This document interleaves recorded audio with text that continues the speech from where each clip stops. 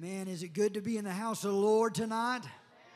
Amen. Excited to be here. Excited for what God's going to do tonight. I believe God helped us this morning. Amen. But I tell you what, I'm believing God's got something else in store for this service tonight.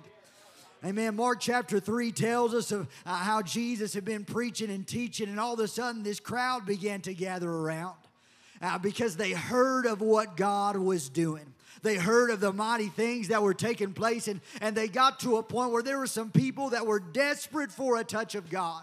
They were desperate to see God move. And so what happens is they begin to tear off the roof, and they begin to lower their friend down into a place where he's in the presence of Jesus. And the Word of God tells us that as they do, that Jesus says, "Thy sins be forgiven thee." And all of a sudden, people begin to talk because they're trying to figure out what's going on. And he says, you know what? Because you're struggling to believe that I can do that, arise and walk. And I tell you what, I was reading that just earlier today, and I began to think, Lord, you know what you showed us right there was whether we've got a physical need or whether we've got a spiritual need, it doesn't matter as long as we can get to Jesus. Amen. And can I tell you, you are in the presence of Jesus tonight. So whatever you need to do, whatever you need to tear apart, whatever you need to get out of the way, you need to just do that tonight and say, Lord, let me get to you, because if I can get in your presence, I can find all the help that I need. Amen. Can we stand to our feet as we start this service and say, God, help me to get to you and let me see you do what only you can do tonight. God, we thank you, Lord, that you're in the house. We thank you, God, for the spirit of revival. We thank you, Lord, that you can meet every physical, every spiritual need in this house tonight. I pray, stir up the church, Lord, and let us do whatever we've got to do to get to you. Oh, God, we're hungry. We're asking you, come by tonight. Amen. Just worship the Lord tonight. Did you come to worship the Lord tonight? Well, look where He's brought me from. Oh, look where He's brought me from. Oh, He brought me out of darkness into His marvelous light. Look where He brought me from. Oh, look where He brought me from. Oh, look where He brought me from.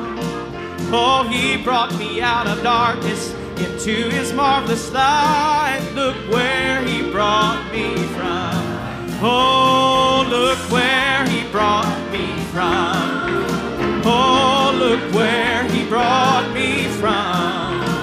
Oh, He brought me out of darkness into His marvelous light. Look where He brought me. Oh, you remember where He brought you from? Look where He brought me from. Oh, look where He brought me from. Oh, He brought me out of darkness into His marvelous light. Look where He brought me from. Oh, yes, look where He brought me from. Oh, look where He brought me from. Oh, He brought me out of darkness into His marvelous light. Look where He brought me from. Oh, see, God is a good God, worthy to be praised. God is a good God, He's worthy to be praised. Oh, God is a good God, He's worthy to be praised. God is a good God, He's worthy to be praised. Oh, yes, God is a mighty God. Oh, yes, God is a mighty God. I said God is a mighty God. God is a mighty God. Oh, God is an awesome God. Oh, said God is an awesome God. Oh, yes, God is an awesome God. God is an awesome God. Oh, yes, God is a good God. Oh, I said God is a good God. Oh, yes, God is a good God. God is a good God. Oh, yes, God is a good God. is a good God. I said God is a good God. God is a good God. He's worthy to be. Oh, God is a mighty God. Oh, yes, God is a mighty God. Oh, God is a mighty God. God is a mighty God. Oh, how many of you know we serve a mighty God? Hallelujah, hallelujah, hallelujah. Let's sing a little bit of old time power. Oh, they were in an upper chamber, and they were all in one accord. When the Holy Ghost descended, as was promised by our Lord. Yes, oh Lord, send the power just now. Oh Lord, send the power just now. Oh Lord, send the power just now. And baptize everyone. Oh yes, oh Lord, send the power just now. Oh Lord, send the power just now. Oh Lord, send the power just now. Baptize everyone. Yes, this power from heaven descended with the sound of rushing wind. Oh, tongues of fire came down upon them, just like the Lord said He would send. We're asking, oh Lord, send the power just now. Oh Lord, send the power just now. Oh Lord, send the power just now. Baptize everyone. Oh yes, this old time power was given to our fathers who were true. But this is promised to all believers, that we all may have it too. We're asking, oh Lord, send the power just now. Oh Lord, send the power just now. Oh Lord, send the power just now. Baptize everyone. Oh, this power from heaven descended with the sound of rushing wind. Tongues of fire came down upon them, as the Lord said He would send. We're asking, oh Lord, send the power just now. Oh Lord, send the power just now. Oh Lord, send the power just now. Baptize everyone. Oh, this old time power, it was given to our fathers who were true. But this is promised to all believers, that we all may have it too. We're asking, oh Lord, send the power just now. Oh Lord, send the power just now. Oh Lord, send the power just now. Baptize everyone. Oh, we're asking, oh Lord, send the power just now. Oh Lord, send the power just now. Oh Lord, send the power just now. Baptize everyone. Hallelujah. Hallelujah. Hallelujah. I was singing through that song just a little bit earlier, reading that third verse. It says this old time power was given to our fathers who were true. But it don't stop there. It says this is promised to believers, and we all may have it too. I don't know about you, but I came into revival needing a fresh outpouring of the Holy Ghost. I came into revival needing a fresh touch of the Spirit of God. I don't want to live off of yesterday's outpouring, but I want to experience the power of God fresh and anew. And I'm telling you, if you want that as well, it's available to you. in this revival. Hallelujah. This old time power was given to our fathers who were true. But this is promised to all believers that we all may have it too. We're asking, oh Lord, send the power just now. Oh Lord, send the power just now. Oh, baptize everyone. Oh, we're asking, oh Lord, send the power tonight. Oh Lord, send the power tonight. Oh Lord, send the power just now. Baptize everyone. See, they were in an upper chamber, and they were all in one accord when the Holy Ghost descended, as was promised by our Lord. We're asking, oh Lord, send the power just now.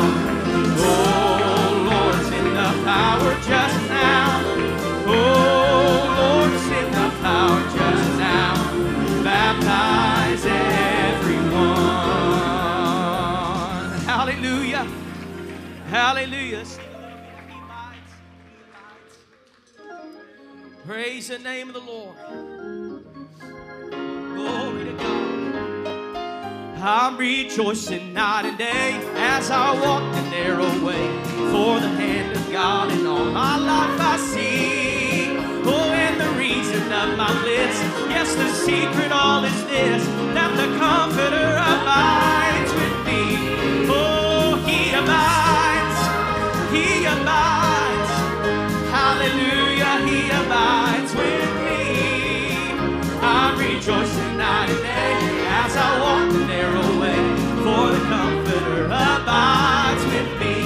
Oh yes, He abides, He abides. Hallelujah, He abides with me. I'm rejoicing night and day as I walk the narrow way, for the Comforter abides with me. Oh, once my heart was full of sin, once I had no peace within, till I heard how Jesus died upon that tree. Oh, then I fell down at His feet, and there came a peace so sweet. Now the Comforter abides with me. Oh, yes, He abides. Oh, He abides. Hallelujah, He abides with me. I'm rejoicing night and day as I walk the narrow way, for the Comforter abides with me. Oh, listen, oh, He is with me everywhere, and He knows my every care. I'm as happy as a bird and just as free, for the Spirit has control. Jesus satisfies my soul, since the Comforter abides with me. Oh, yes, He abides. Oh, He abides. Oh, hallelujah, He abides with me. I'm rejoicing night and day as I walk the narrow way, for the Comforter abides with me. Now there's no thirsting for the things of this world, they've taken wings. Long ago I gave them up, and instantly all my night was turned to day, all my burdens rolled away. Now the Comforter abides with me. Oh, He abides, He abides. Hallelujah, He abides with me. I'm rejoicing night and day as I walk the narrow way, for the Comforter abides with me. Oh, and there's no thirsting for the things of this world, they've taken wings. Long ago I gave them up, and instantly all my night was turned to day, all my burdens rolled away, since the Comforter abides with me. Oh, He abides, He abides. Hallelujah, He abides with me. I'm rejoicing night and day as I walk the narrow way. Now He is with me everywhere, and He knows my every care. I'm as happy as control. Jesus satisfies my soul, since the Comforter abides with me. Oh, yes, He abides, He abides. Hallelujah, He abides with me.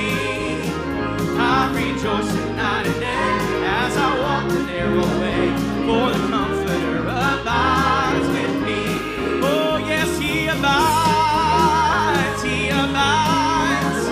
Hallelujah, He abides with me. I'm rejoicing night and day as I walk the narrow way, for the Comforter abides with me. Hallelujah, aren't you thankful He abides tonight?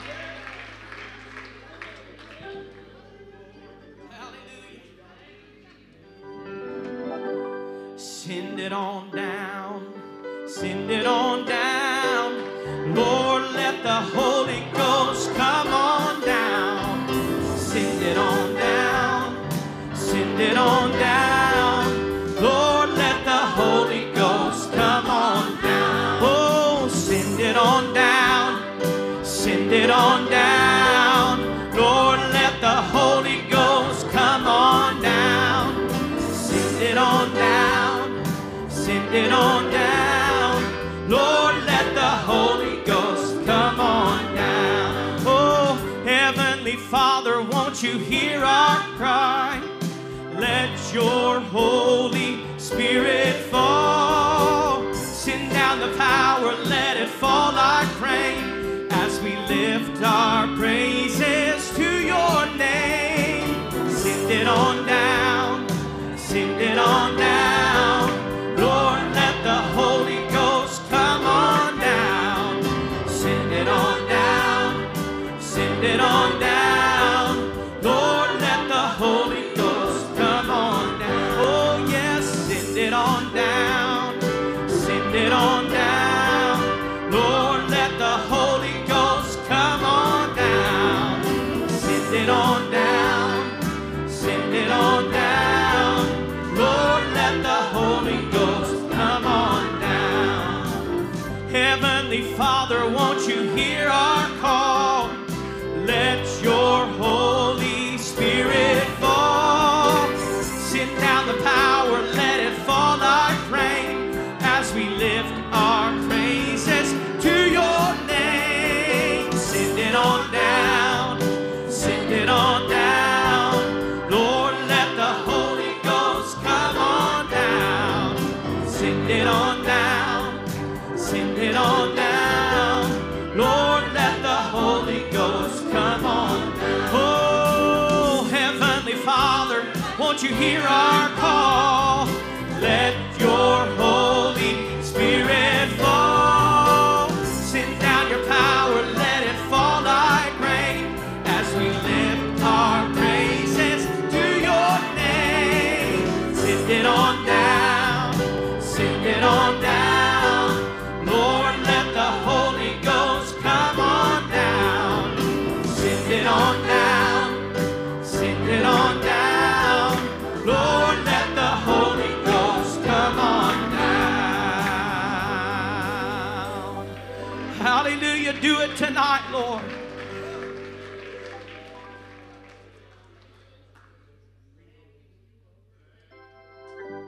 Hallelujah. Oh, breathe on me, breathe on me. Holy Ghost power, breathe on me.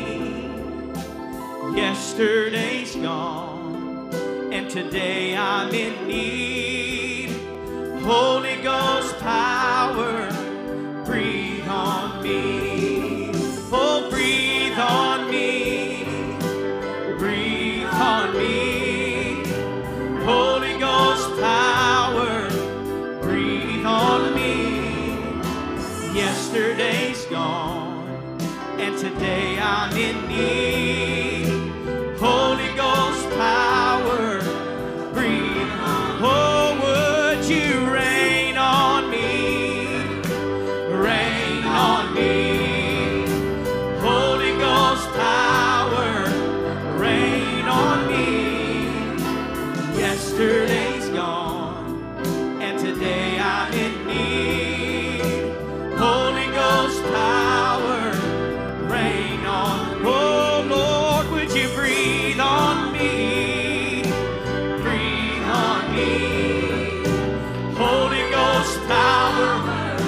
you breathe on me. Yesterday's gone, and today I'm in need. Holy Ghost power. Oh, lift a hand, sing it one more time. Breathe on me. Breathe on me. Holy Ghost power. Breathe on me. Yesterday's gone, and today I'm in need. Holy Ghost power. Breathe on me.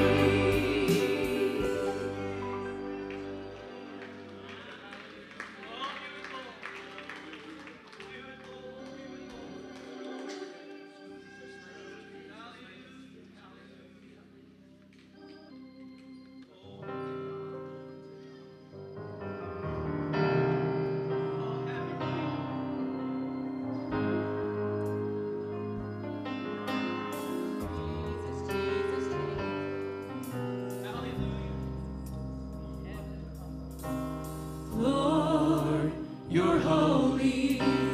Lord, you're holy, and we lift you up and magnify your name. Lord, you're holy. Lord, you're holy, and we lift you up and magnify your name. And as I look around and I see all of the works your hands have made, the awesomeness of you, and how your love will never fail. Mere words cannot express what I feel inside. I can't describe your glory divine as a token of my love. And this is what I'll do. I lift my hands and cry, Lord, you're holy. Lord, you're holy, and we lift you up and magnify your name. Lord, you're holy. Lord, you're holy, and we lift you up and magnify your name. There's not enough words that I can say to tell you how much I appreciate all the wonderful things you've given me. Your loving kindness, your tender mercy. My desire to praise you, tell you how much I love you. 'Cause you're worthy of all the honor. Lord, you're worthy of all the praise. I don't know why you would love me, how you could give me so much mercy. You didn't have to suffer, die for me way back on Calvary.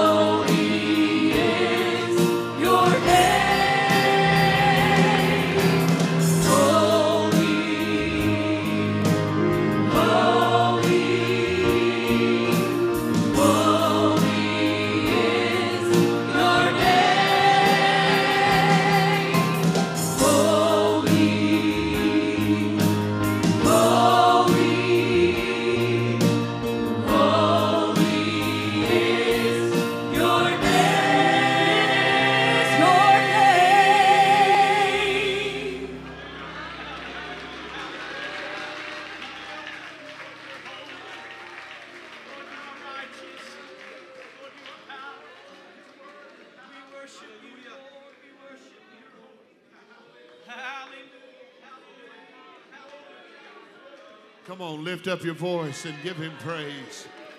Lift up your hands. Focus on the King of Kings and the Lord of Lords. Hallelujah, Lord, we magnify you tonight. We magnify you tonight, Lord. Glory, glory, glory, glory, glory. Hallelujah. Hallelujah. Hallelujah. Hallelujah. Hallelujah. Hallelujah. Oh, that men would praise the Lord for his wonderful works to the children of men.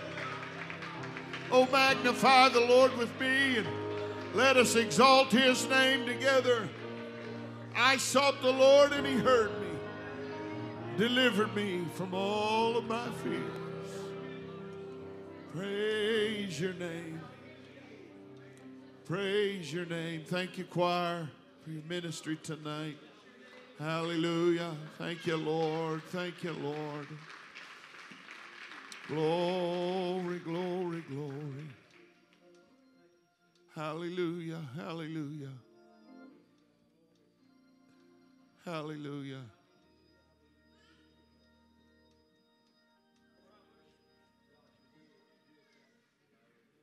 Anything is possible in the presence of the Lord. Lives are changed. Burdens are lifted.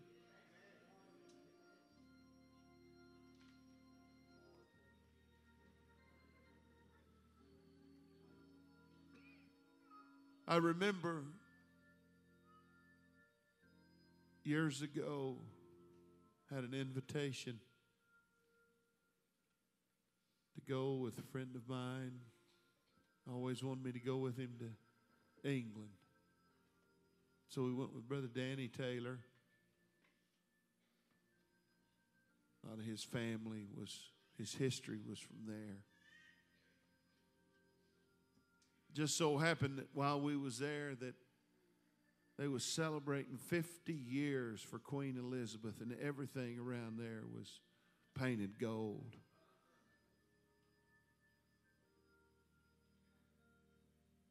They had big old rows of seats for a parade they was getting ready for. And all of a sudden, one day they started cheering. We was just walking down the road. They started cheering.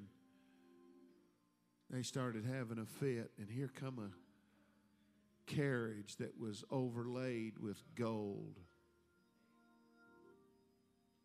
And it was headed to Windsor, and inside that carriage was the Queen.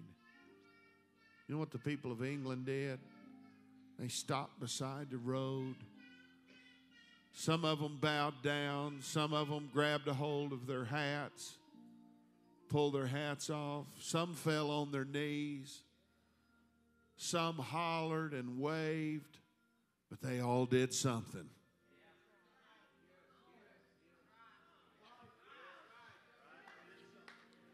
I looked around me in amazement as they're different there. They love the Queen. Well, we ought to love the King.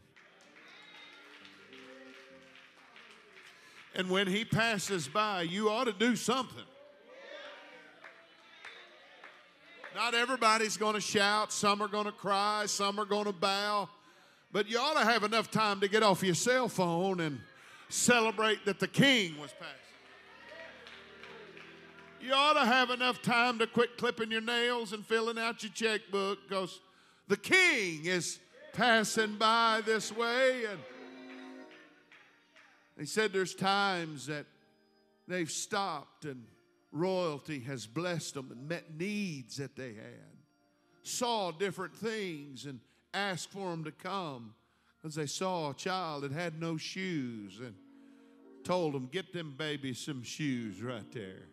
Oh, I'm telling you, that's nothing compared to when the King passes by. When he sees your need, he's able. I'm telling you, ask Bartimaeus. He cried out, Jesus, thou son of David, have mercy. What's the problem here? Bring him to me. Be of good cheer, Bart. The master's calling you. He went home different that day because the king passed by. But you can go through this revival and leave the same way that you came if you don't take advantage of the moment when the king. Lift your hands one more time. Say, Lord, help me. Help me to take advantage of the king passing by. Help me, Lord, to grab a hold of the opportunity that is before us, to take advantage of the moment. Hallelujah. Hallelujah. Ushers, come. Let's worship the Lord in our giving tonight. Praise the Lord. Praise the Lord. We want to be a blessing to our evangelist, his family. Praise the Lord. We thank God for his goodness and grace, what God is going to do. Father, we thank you for the privilege to be in your house tonight. We thank you, Lord, for the evangelist, and pray, Lord, that you would bless the people as they worship you in giving. Bless the gift and the giver, and we'll give you all the praise and all the glory in the name of Jesus. Amen.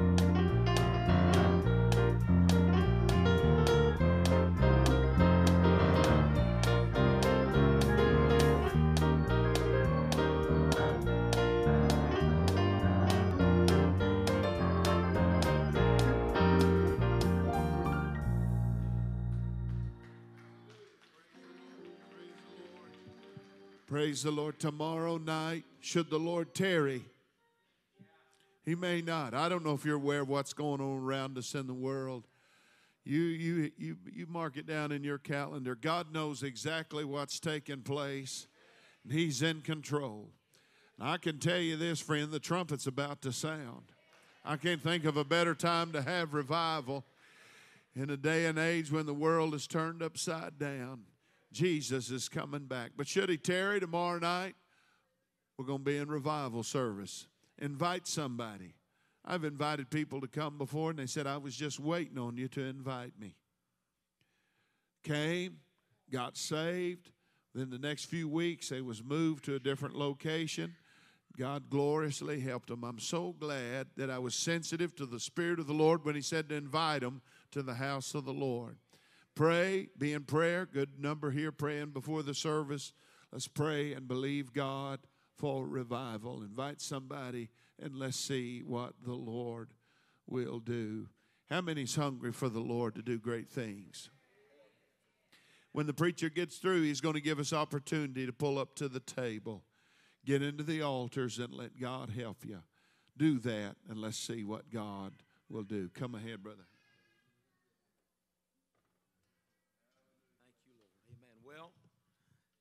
I am some of the proof of that. Brother Snow invited me, and here I am.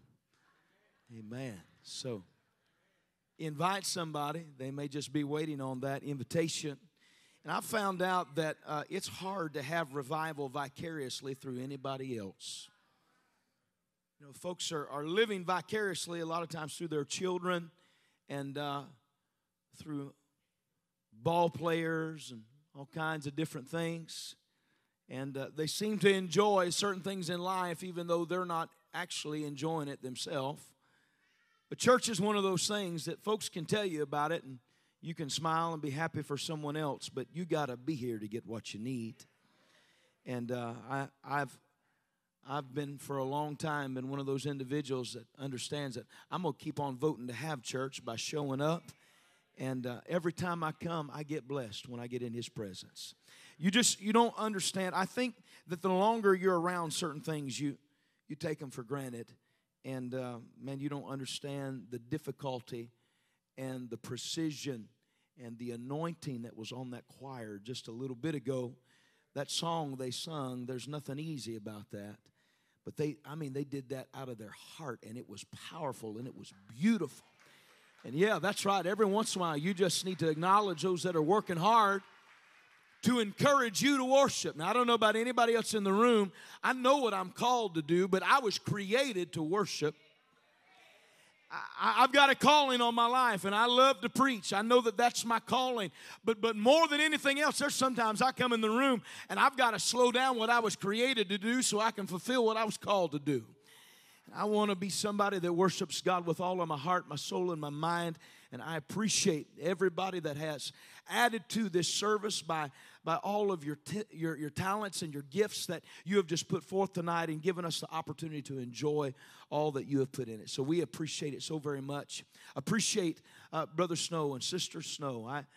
I'm going to tell you, where was they hiding her? She even came out on that song. Did y'all hear her?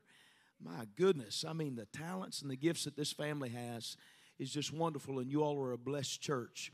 And we love, I'm going to just tell you, from the depths of our heart, there's probably not another pastor and his wife anywhere in this land that Sister Holly and myself love any more than Brother and Sister Snow. We absolutely appreciate them.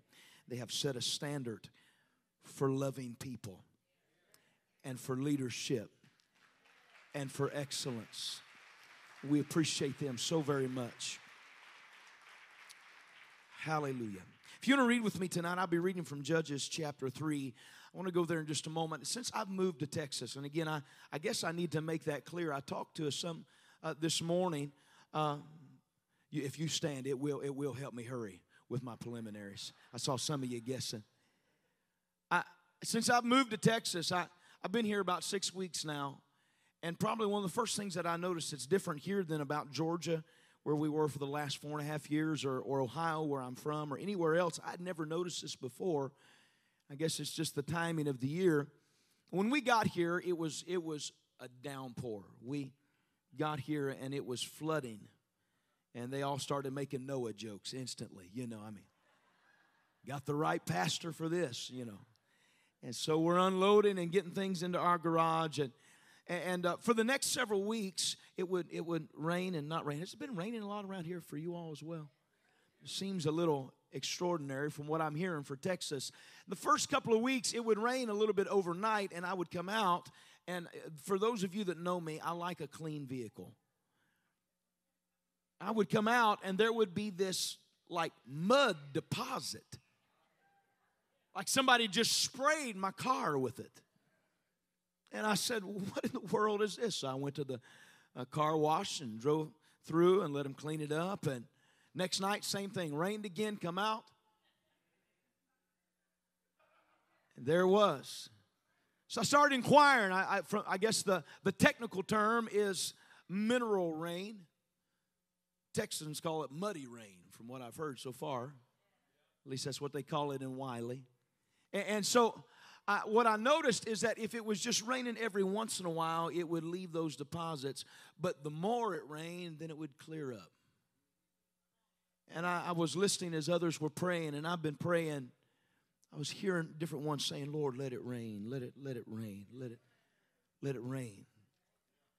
And I thought, the beginning of that rain, what it does is it just reveals what's in the atmosphere.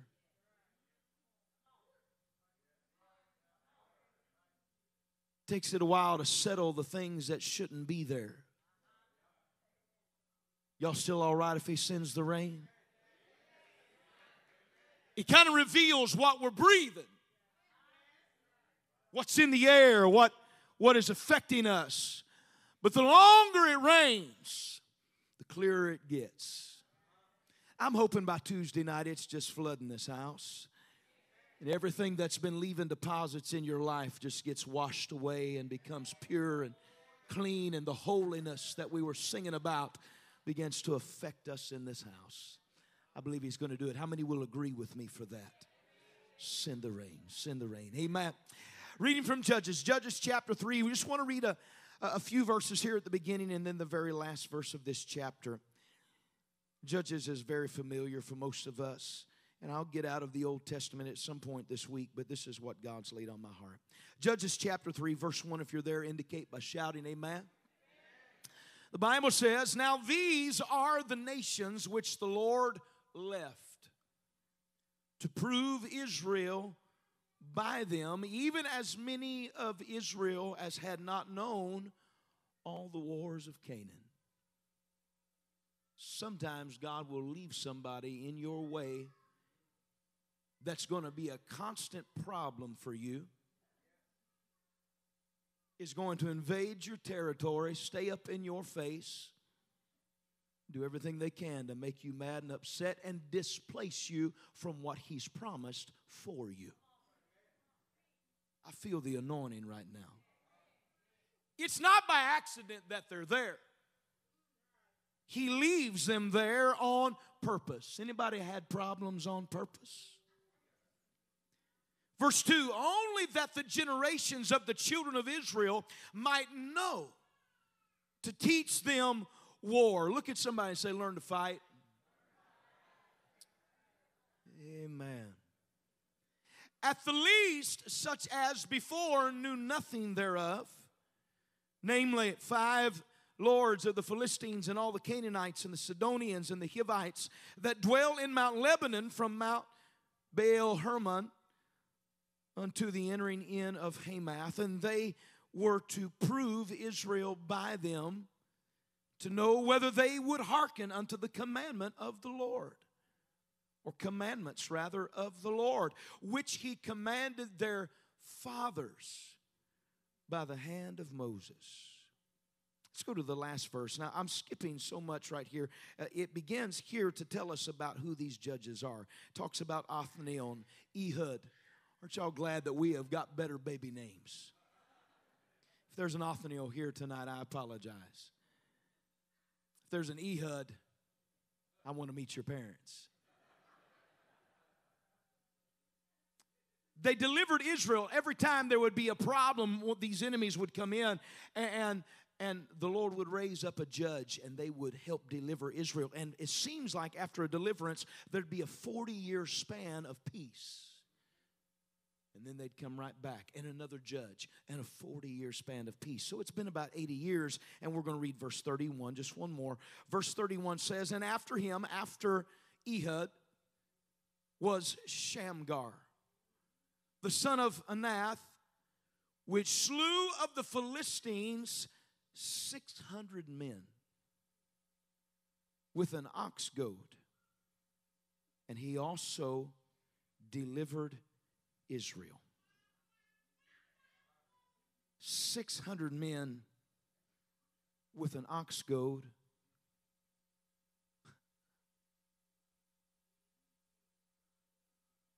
Not a machine gun. Not a shotgun. Not a 6-shooter. Not a knife. A stick with a pointy end. Tell me God can't bring deliverance to your life. For those of us that feel ill-prepared and we feel like others have better abilities and qualifications, if God would help me for just a few minutes tonight, I just want you to look at your neighbor and prophetically proclaim to them this title, "Use What You Got." Hallelujah, hallelujah, hallelujah. Say it one more time with some prophetic enthusiasm. Use what you got. Hallelujah. Would you raise your hands this way? God, I love you. I thank you for your anointing. I thank you for what you have put in our hand. Hallelujah. God, help us to not take for granted the power and the anointing. God, the weapons of our warfare that are not carnal but that are mighty through God to the pulling down of strongholds. God, I pray that revival would begin as we begin to reclaim some territories in our life that the enemy has tried to lay hold to. God, it doesn't belong to him. The earth is the Lord's and the fullness thereof, and we are your children, and we enjoy the inheritance that you blessed us with. I pray tonight, God, that we would come into the spiritual realm and that you would elevate our minds and our hearts and our thoughts. And as we look up to you with faith, God, I pray that you would arise and let enemies be scattered. Move in this room and let every heart be challenged. I pray that every life would be changed. We'll give you all the glory. So we humbly approach this opportunity in Jesus' name, and every glad heart shouted amen. Reach over and shake somebody's hand and let them know I brought something tonight. Hallelujah, hallelujah, hallelujah.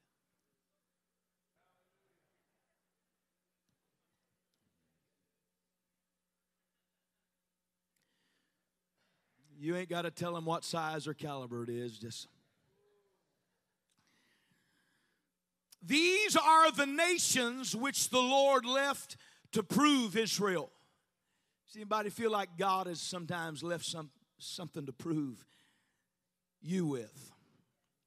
It's been about 80 years.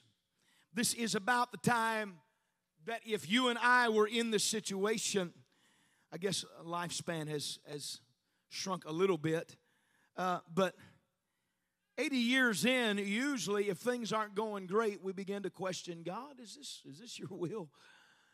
Is this really what you want me to do? Is this where you want me to be? I wish you'd just go ahead and get real with this preacher tonight. Let's be honest. Most of the time, the moment it gets difficult, God, is this where you want us? Are you sure that this is your plan? We have come to equate the blessing of God with his will. You know, I know that this is God's plan. God gave me a raise. I know this is where I'm supposed to be. I've got more money, or I won the bid on the house, or whatever it may be. But I've come to understand and realize, especially in ministry and in the work of the Lord, that the presence of an enemy or a trial or even a storm doesn't necessarily indicate that you are out of the plan or the will of God. I feel like I need to say that all over again. Is that okay? Because I feel like as long as things are smooth, we think, man, we are right where God wants us to be. But when he constrains you to get in a boat and sends you into a storm, sometimes we automatically feel like we must have misheard his directions. We get 20 or 30 years into the wilderness and we feel like, man, this is not the way and this is not where we're supposed to be or what God's plan is. But if you look at this, God is letting them know that you say you belong to me and that I'm your God. I'm going to leave some things to let you prove that I'm your God. You bear my name, but does that name really mean anything to you, or is this just your father's religion? Do you have salvation for yourself?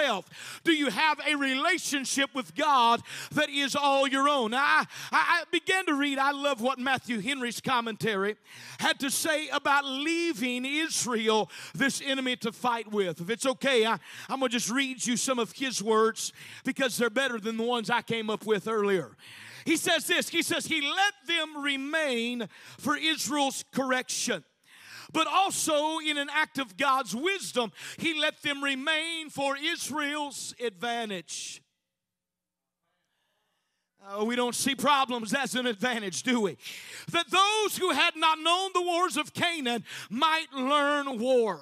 The art of war is best learned by experience, which not only acquaints men with a martial discipline, but it also inspires them with a martial disposition. Oh, God help us. We have a soft generation. I'm going to get into this in just a moment.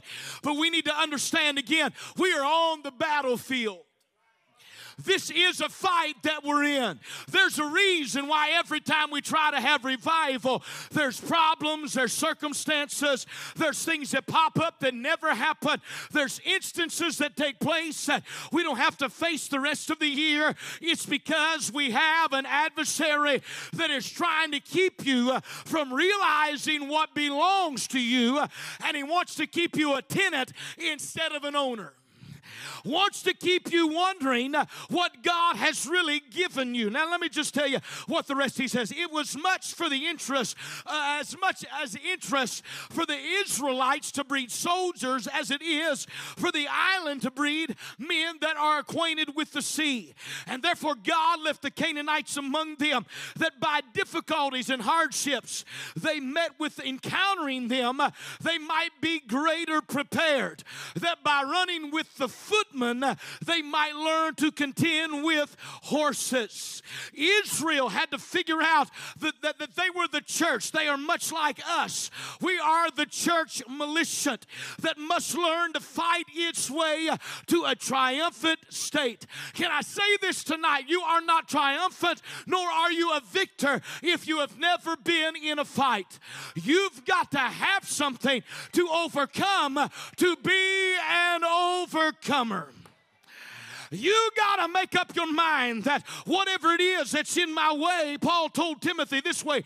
He said that the soldiers of Christ must learn to endure hardness. So, like good soldiers, he leaves us an enemy to fight so that we can know what victory feels like. But even more so, he leaves us an enemy so we know the cost of victory. Oh, God, help us tonight, because I feel like there's a lot of us that can enjoy the good things that God has given us.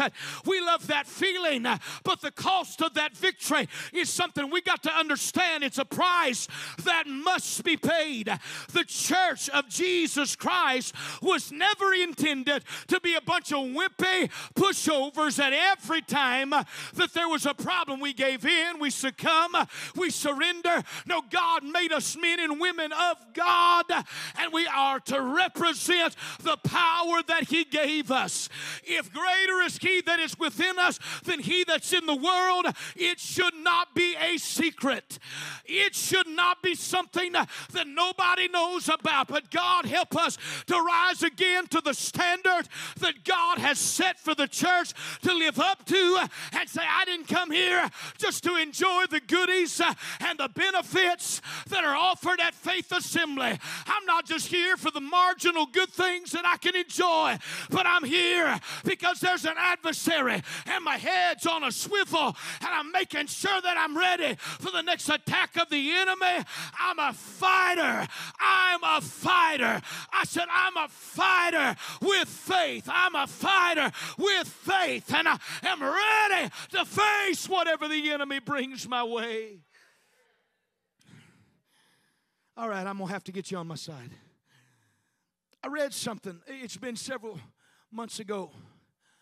I'm going to try to appeal to some of the men, okay? If I can get the men on board, a lot of times the sisters are willing to follow.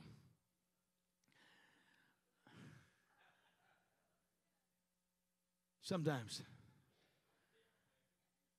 I was reading a devotion, and it was about turkey hunting, okay?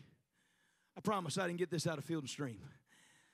But as I started looking at this, some of you may already know this if you're a hunter, but our founding fathers actually way back when wanted the national symbol to be the turkey rather than the eagle.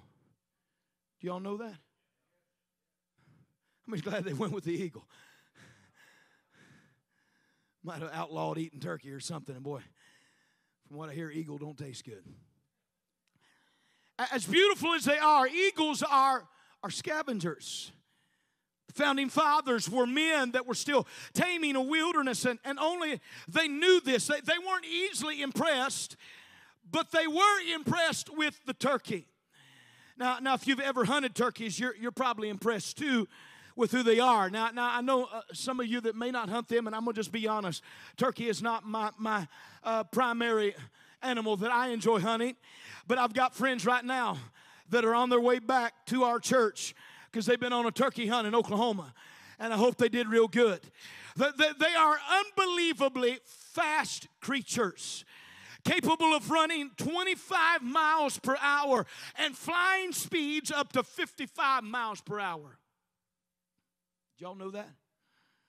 They're smart and constantly alert. This is what hunters like to say, is that a deer thinks that every hunter is a stump, but a turkey thinks every tree is a as a hunter, they're constantly alert. They're constantly aware. They can be hard to find. They're even harder to kill. And then just to be ornery, turkeys make themselves even harder to clean after they're dead. There's as many as 5,500 feathers on an adult turkey. Now, I'm going to just be honest. When I first started reading these facts, it blew my mind. It's the only thing I've seen run like 25 miles an hour and fly at speeds twice that was my wife when there was like a sale at Belker. She's super fast. But I was impressed. I was impressed with these turkeys. But then this is what I read. This is wild turkeys, though. These are untamed turkeys. They say domesticated turkeys are another story. This is what the magazine says, so don't get mad at me, okay? This is verbatim. They're idiots. Perhaps the dumbest animal alive. Domesticated turkeys will eat themselves to death unless someone stops them. Still talking about turkeys, right? Domesticated turkeys will eat themselves to death unless someone stops them. If thunder frightens them, they'll often bunch up in the corner of the pen and suffocate each other. This is the same species. This is interesting, isn't it? That the wild turkey is amazing, but when domesticated, turkeys are so dumb that they have to be kept from accidentally killing themselves in a dozen different ways. Now, why are you reading this? Because what I want us to understand is that I feel like we as the church world as a whole have become so comfortable and so overly domesticated that we hardly have a connection with the fighting spiritual realm that we are to be a part of.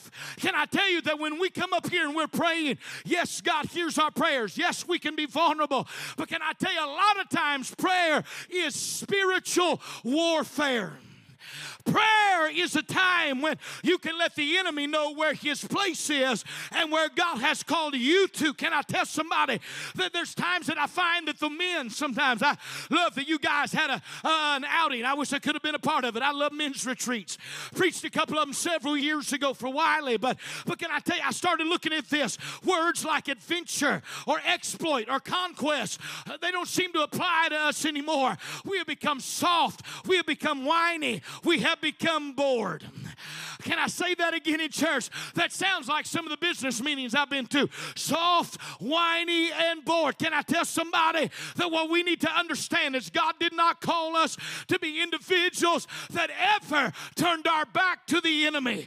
God did not call us as a church to just represent some weak little something that's holding on until he comes back. But I believe that God gave us examples all throughout the Old and New Testament alike that says fight the good fight of faith. And if there's anything I could do on this Sunday night that might stir you up and make you realize you are more qualified than you think you are to put the devil on the run, not just in this sanctuary, but in your family, in your marriage, on your job, for your children. There's all kinds of things at stake, and we need to realize that God has made us uniquely qualified to fight the adversary that is here to seek, to steal, and to destroy, and to kill. God, help us to realize we were put here for the fight. Let me switch gears a moment. I'm going to endeavor to tie another subject to this that's relatable. The subject of work. Because nothing of value comes easy. God says, I'm going to give you something, but you got to work for it. How many's heard this? Easy come. So if it comes easy, it goes easy. Jesus gave us this parable in Matthew chapter 25. And it's so relatable. Anytime the Bible says the kingdom of heaven is like, you need to perk up your ears and listen a little closer. Said, for the kingdom of heaven is as a man traveling into a far country, who called his own servants and delivered unto them his goods. Now, you and I have read this story. I don't have to read through the whole thing. But what we understand is that he has talents. Those talents equate money, and he delivers them to those that are under his care. He's very wealthy. He is getting ready to take a far journey. He's going to take a journey into a far country. And he is leaving his wealth with individuals he feels like he can trust. It is a depiction of Jesus Christ when he left, leaving his work and his chosen with his disciples. And he was letting them know, you got to occupy till I come back. He has left something with every individual that is in this room. You and I know this story so well. He gives to one individual 5 talents. He gives to another 2 and to another 1. And instantly when we read this story, it automatically makes us just think of a church split that's about to happen. Because anytime you start showing favoritism in the church, it feels like everybody around instantly starts doing what I preached about this morning, comparing themselves among themselves. And so I started thinking about this. God begins to entrust these things with these different individuals. Why? Why did he just give 1 talent to the 1 talent man and 2 talents to the 2 talent man and 5 to the 5 talent? Because he knew them. He knew them. He loved them. But can I tell you, in the end, he's going to judge them. I wish all of us would go ahead and put ourselves in that story and go ahead and just settle with who you are. If you're a 5-talent individual, that's fine. Know your worth. If you're a 2-talent individual, that's fine. Nothing wrong with that. If you're a 1-talent individual, don't be mad at God. God gave you a chance. Can I say that again? There's so many instantly. Why would God just give that individual 1? Because he knew him so well. Can I tell everybody in this room, God knows you. And if we're not careful, we'll sit around this room and we'll look at what God's blessing others with, and we'll instantly feel like, man, why is it God's always blessing them? And I feel like I'm sitting here it's because God knows you. He gave you something to multiply. And what I found out by studying this, best I can understand, is that a talent equaled about $1 million. And so this was a wealthy man. Can I tell somebody, I'd be happy if somebody'd add to my life a talent. Oh, come on. I know to somebody, you may be wealthy here tonight, but to somebody else, you're a pauper. You may be a rich individual in this church, but in some other churches, you might not be but average. Can I tell somebody that if you feel like you're just one of the millions that has an average talent, raise your hand and say, at least it's $1 million. I got something that God gave me. Can I tell you, God has entrusted every individual in this room with something. Why are you preaching this message? Because I believe use what you got is a call to service. There is nobody in this room that is not responsible for what God gave you. You are not responsible for what God gave Brother Snow or what God gave Brother Denton or what God gave me or the person next to you. But you are responsible for what God gave you. God gave him an opportunity to do very well.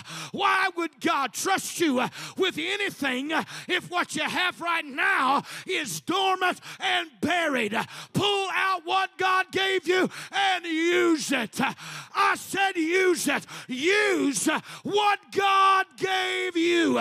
Use what you got. I don't have what you got, but I gotta use what God gave me. I can't bury it. I can't hide it. It's valuable. God did it on purpose. I got to use what God gave me. He's giving him every opportunity to do well. But at the end of the story, he comes back and he finds that everybody's done pretty good. Almost everybody. The one with 5, we don't know what they were doing. Can I just preach like I preach at home? Moment of transparency. I'm fatter than I used to be. That's why I usually wear my jacket.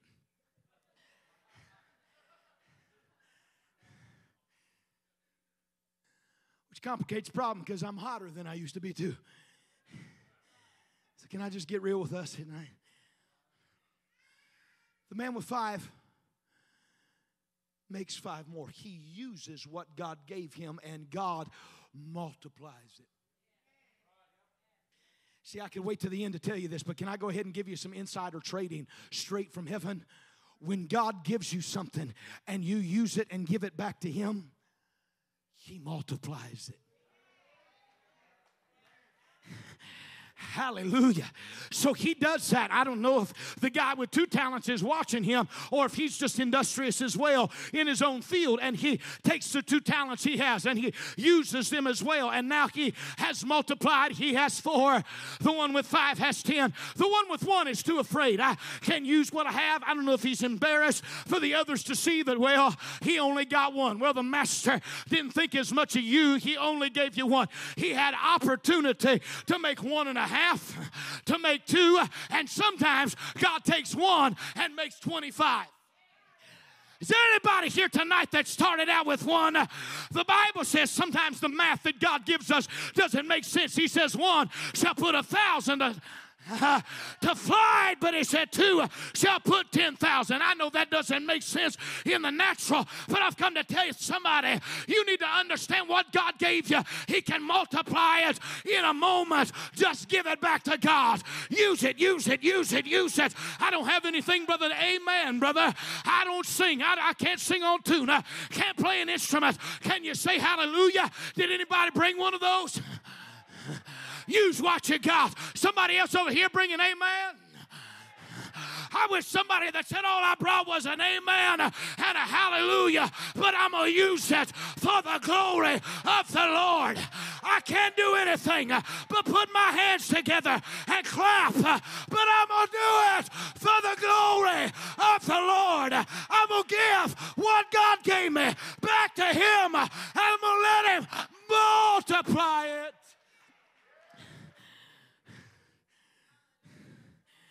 I know it doesn't seem fair.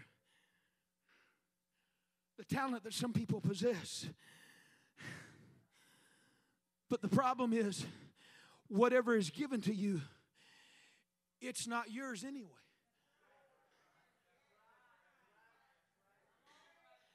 You look at some people with a singing gift and a musical ability. They're over all kinds of people. And that's the gift that God gave them. But if they don't use it, I'm going to tell you, I don't believe they'll lose it, brother. I'll tell you what I believe. They'll give an account for what they do with it. Because I've seen a lot of individuals that didn't use it and they still had it. Had every gift, but sometimes they used it for the wrong things, for lifting up themselves. I'm trying to get back to my notes, but I feel stuck right here because I feel like there are individuals in this room that's trying to find traction, trying to fit where you belong. Where do I apply to this church? And how do I make a difference? And who am I? And what am I supposed to do? Can I tell you, you don't have any right to sit on what God gave to you. I'm going to say that again. Can I tell you, you're in the kingdom of God, and it is not your gift to waste. It's not yours to waste. It is not your gift to waste. So use it for the glory of God. It's the ultimate title in the kingdom of God is not bishop. It's not preacher. It's not deacon. It's not Sunday school teacher. The greatest title you'll find in the kingdom of God is servant. And when you get your WD diploma, it's going to be because you did well with what God gave to you. To hear Him say, well done, you've got to be a good and faithful servant. So use what you got. He gave it to you. I got to hurry. So work your talent. Work your talent. Shamgar could have been an individual out in that field that's there all by himself, sees the adversary there, and instantly says, you know what? If God had... Oh, if I'd have had my gun. I'm going to tell you, you ever met that guy that was always going to whip somebody if it had something else? I mean, their stories are always about what they were going to do and what probably would have went down if the scenario was a little different, or the fish they would have caught if they'd have had a different bait, or how big it would have been. Oh, come on. Somebody, you know somebody like that. If Shamgar would have been one of those individuals, he'd have said, I don't have any ability to fight this enemy. I don't have a proper weapon. If God would have wanted me to fight this fight, he would have given me a sword. He'd have put a spear in my hand. I love Shamgar, not this guy. That's not who he was. He may have even been Samson's inspiration to reach over at a dead donkey and rip his jawbone out and just go to work on Philistines. I don't know. But I've just come to ask somebody. You may have come tonight and you look around and you feel ill prepared. But I've come to ask what you got in your hand. What has God put in your hand? It's easy to focus on your disadvantage so hard that you can't see what you have. Some of you are looking at the enemy so hard that it's hard to know that God gave you what you need. Sometimes he chooses to work by such unlikely means that it becomes obvious that we have this treasure in earthen vessels, that the excellency of the power is of God and it's not of us. Some of us got to point our victory straight to God because it wasn't my ability. It wasn't my eloquence. It wasn't my weapon. It wasn't because I'm a bad man. It's because God rose something up on the inside of you and me, and what he put in my hand was sufficient for the fight.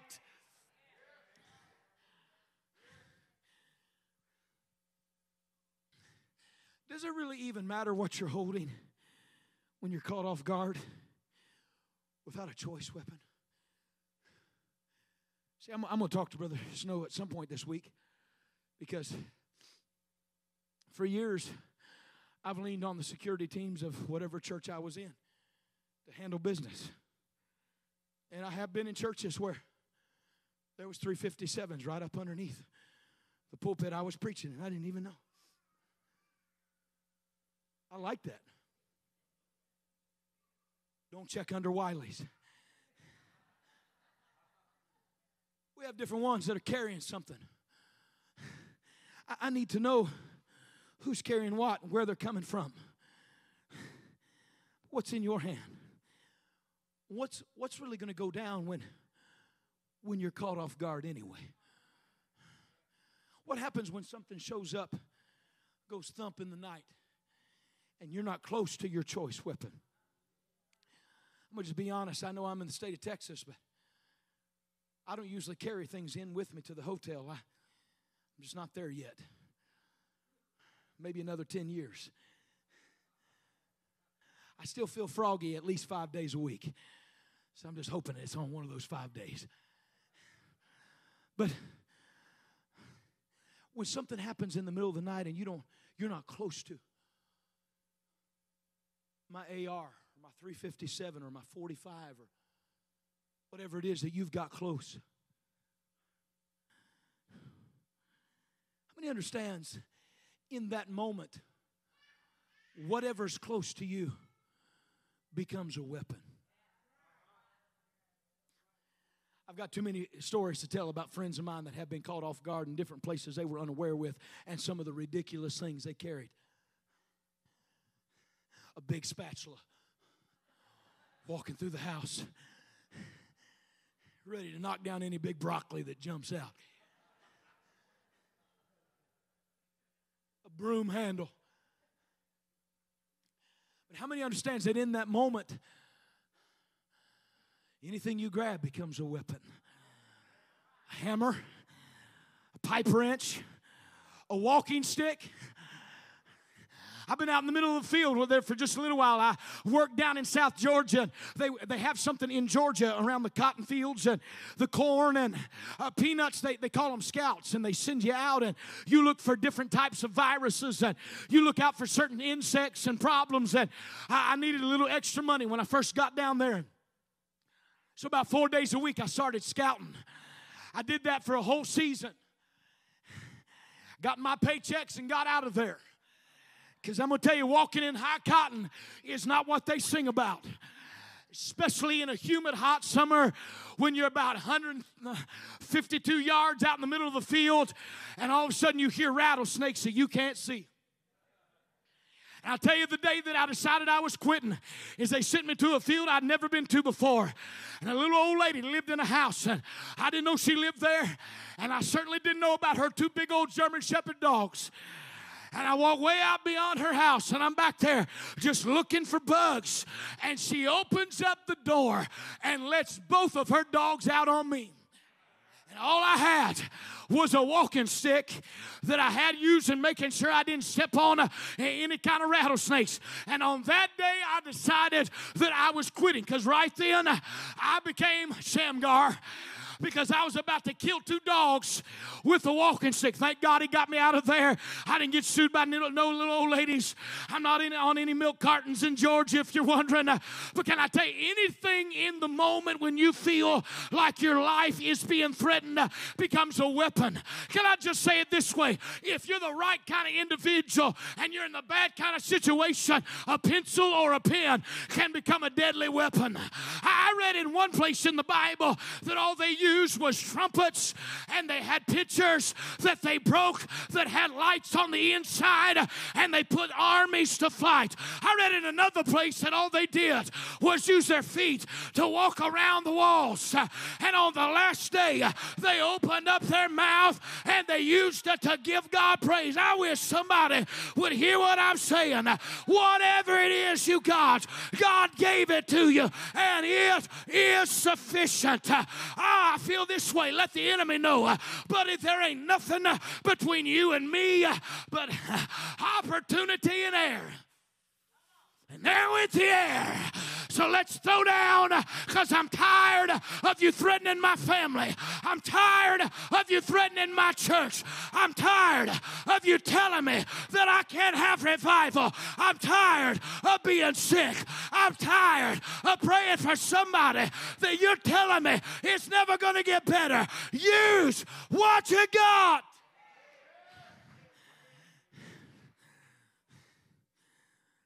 I'm closing. I really am. I'm coming to the end.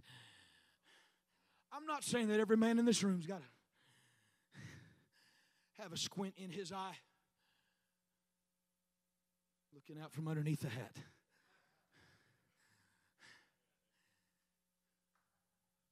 You ain't got to walk into any hardware store carrying a 2x4, walking tall. I'm not saying anything like that.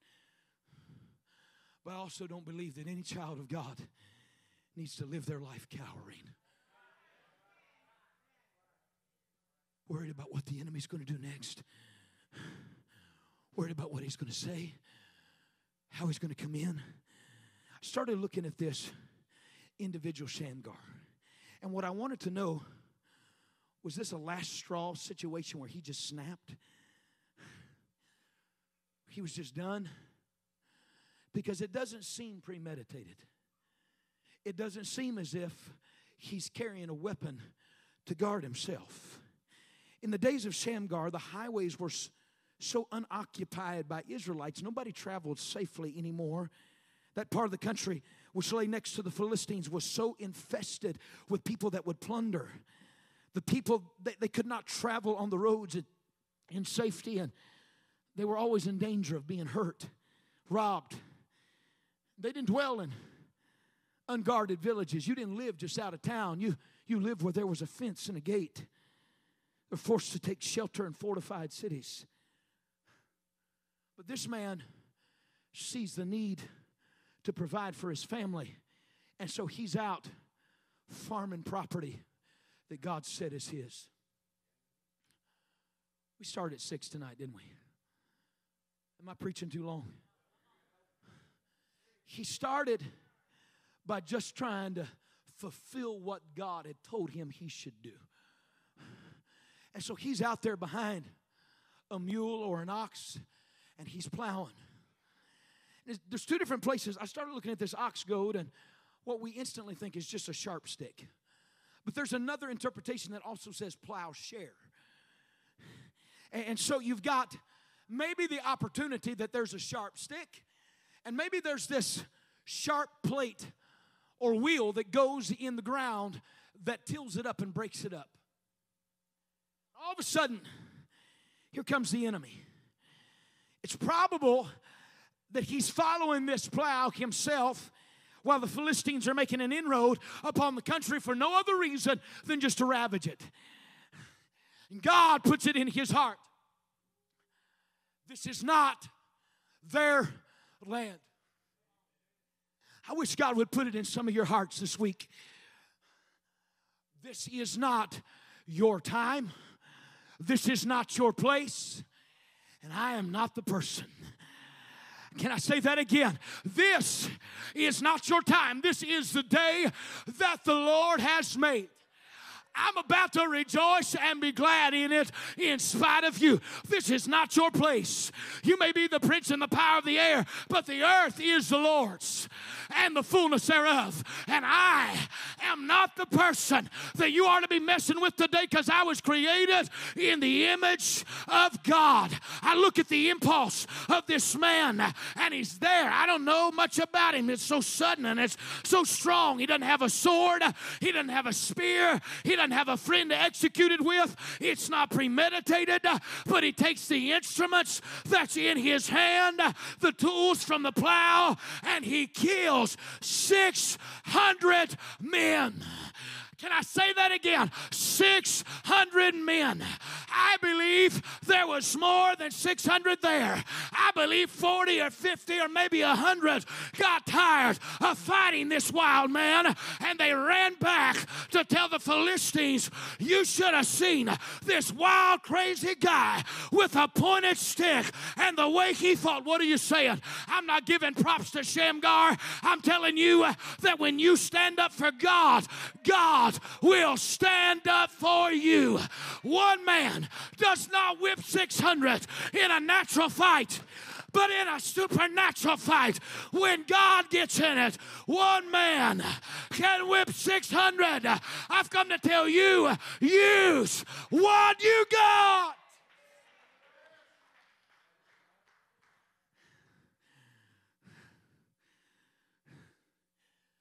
I preached all this to tell you this.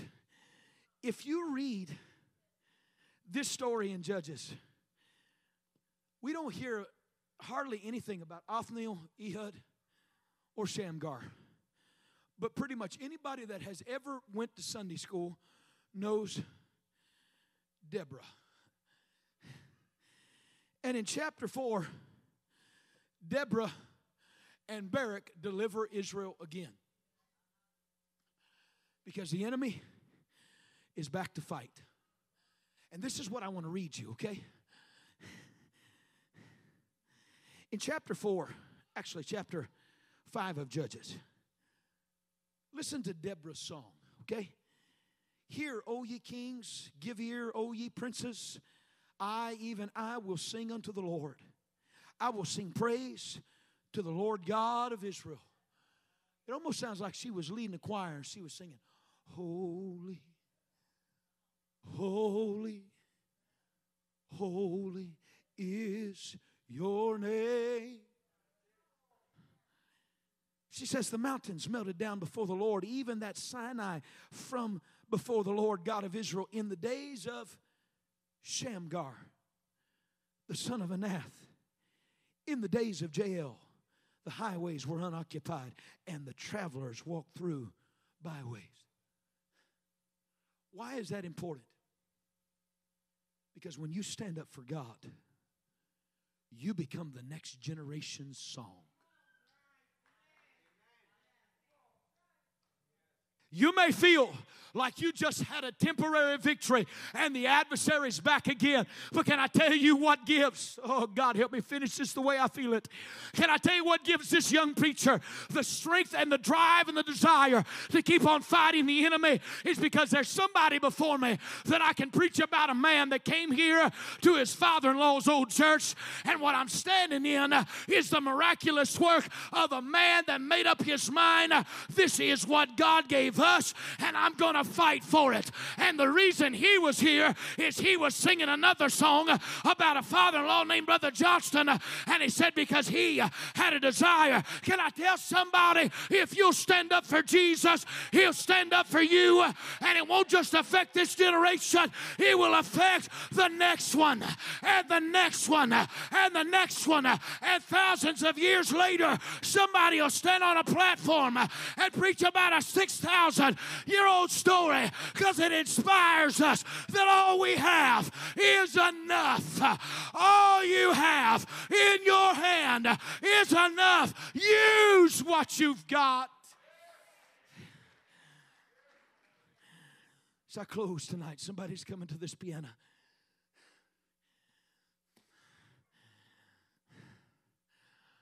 Victories are not going to be won with me standing here preaching. The victories are won when you take what you've got in your hand and you come humbly and you present it to God.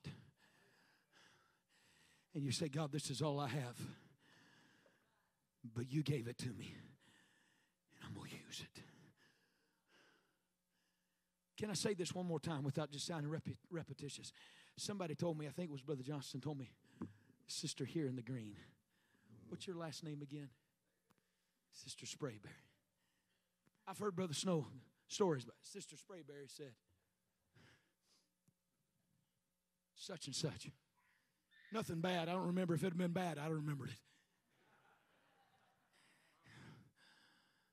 But then Brother Johnston points her out as she's walking by, and she encourages me. She's walking by, and he says, that woman has been here since the founding of the church.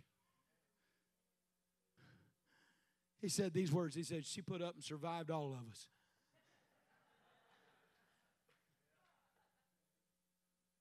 You reach an age where you don't have the ability to do what you used to, but your faithfulness is what he gives you. And when you give it back to him, he multiplies it. I'm going to ask somebody tonight, did God give you a mouth to pray with? Did he give you hands to raise?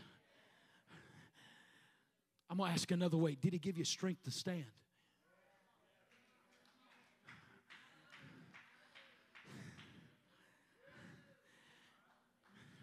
There will be times in your life, the Bible predicted, and when you have done all to stand, it says when that's all you got and that's all I've given you, just stand, therefore. See the works and the salvation, the deliverance, the power. I see, I'm going to just be honest. I've got to the point where I don't have any preconceived notions of how God's going to do things in this revival.